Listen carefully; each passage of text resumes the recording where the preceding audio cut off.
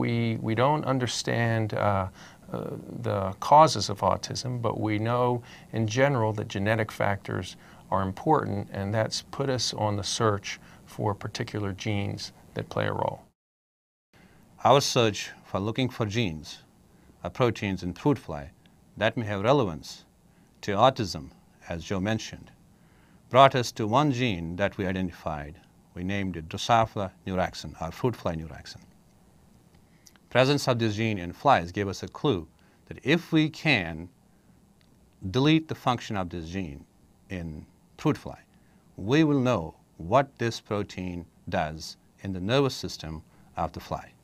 And that will bring us closer to what this protein might be actually doing in the human nervous system. So fruit flies are relevant to understanding the human biology.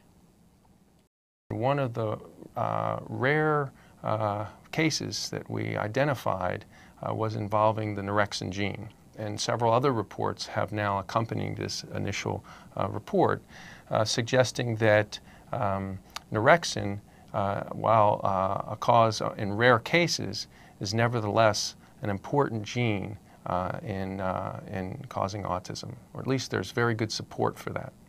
And so that leads us to studying neurexin in other models, in animal models, in models like the fruit fly and Dr. Bott's work. Once we identified the mutations in the fruit fly gene, we learned that this gene and its gene product, which is the protein, is actually localized at the nervous system synapses. And it disrupts the function and structure of the nervous system.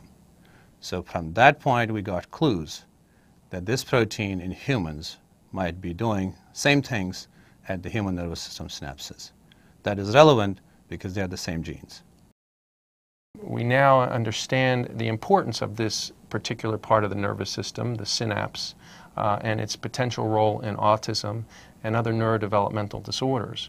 We have converging evidence from a number of conditions that point us to that structure, and we have converging evidence from other genes that have been implicated in autism that that's important. And so this all leads us back to studying the neurexin gene in the fruit fly to inform us about how it affects the synapse and tell us what we should be understanding, what we should be thinking about in terms of autism.